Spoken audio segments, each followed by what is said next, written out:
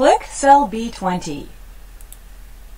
You want to replace the cell addresses in the formula with each cell's defined name. In the formula bar, the formula currently reads equal sign B4 minus sign B5 minus sign B19. Click the Formulas tab on the ribbon. In the Defined Names group, click the Define Name arrow. The Define Name menu opens.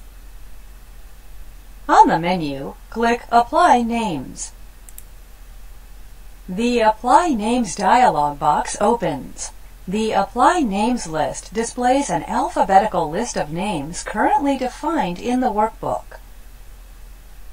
Click Revenues _ 2020 in the Apply Names list.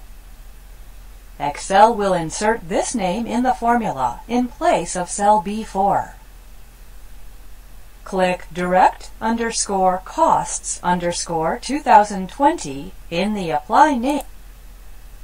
Excel will use this name in place of cell B5.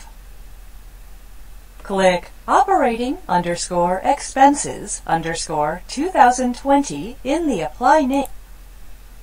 Excel will use this name in place of cell B19. Click OK. The Apply Names dialog box closes. Excel applies the names to the corresponding cell references in the formula.